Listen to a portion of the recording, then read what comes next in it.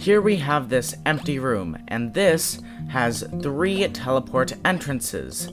And right now you can see that none of them are working, but if we destroy all 3 of these breakable blocks that are stand-ins for enemies, and right now they still do not work, but if we go into the last one, then one of them should be able to work, and the one that does work is random. So this time it was the middle one, but the next time it'll be different.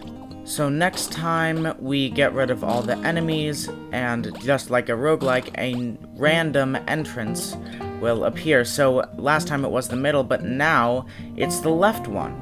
So let's go ahead and see how to make this. First, make an object break nodon, go into the count up port of a counter nodon, and set the object break nodon to look for when a box breaks. In this case, the box is the enemy, but if you want to break all the enemies, then you will need to set it to whatever that enemy is.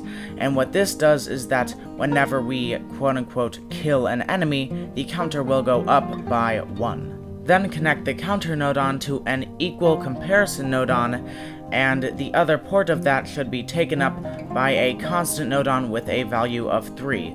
Here it is 3 because that is the amount of enemies that I have, but if you have 5 enemies, then you'll have to make it 5, and so on. We do this because we want the exits to trigger once we have killed all of them, so they have to be equal to the number of enemies on screen. The comparison has to be connected to a random nodon, and what that does is that this serves the purpose of making our exits random. If we did not have this, it would be the same exit every time, and the main mechanic of a roguelike is that it changes every single time, so this is pretty vital. And the range of the random nodon has to be equal to the number of exits you want in your room.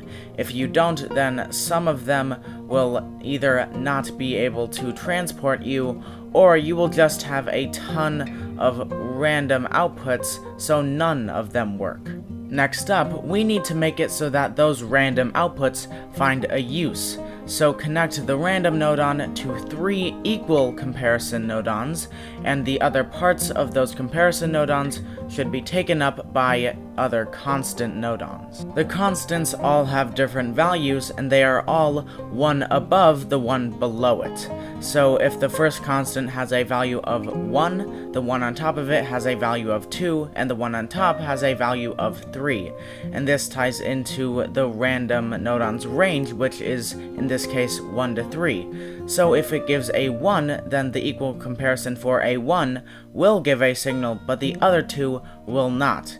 This is important so that the exits only go up in one exit. We don't want to have multiple exits. So if we don't do this, then all of them will open, and that's not really what we want, because it kind of eliminates the whole random thing. And once you connect the teleporters to their respected compare nodons, then you are set. You have just made the programming to have your very own roguelike game. So good luck and have fun.